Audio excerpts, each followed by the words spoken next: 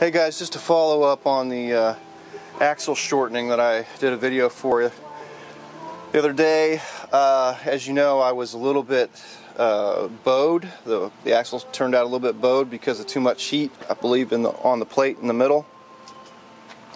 I ended up going ahead and welding on the plates just so I could get a final, get it to where it was basically finished, and then I could figure out what I was going to do about the bow. Well, actually the plates actually made the bow a little bit worse. I ended up doing a heat method. However, I went to go get my acetylene torch out, and as always, I had about 25 psi of acetylene, and when my tank gets that low, it just spits and spurts. So I went ahead and did some flat welds on top of the bar here to heat it up, and then quenched it with some water.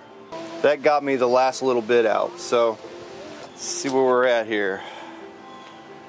Okay, I'm 0 on that side,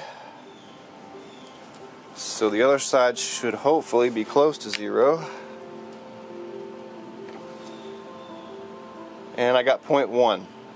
I'm happy with that. I'm not going to go any further. At this point, I'm afraid I'm going to start bending it the other way. So we're going to live with that, and we're good to go. I appreciate you all watching, and I appreciate the suggestions you guys had. Kind of what I was thinking.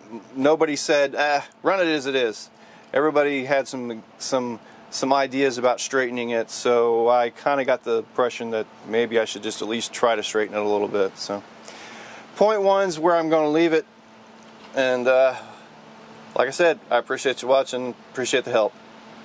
See you next time. Bye.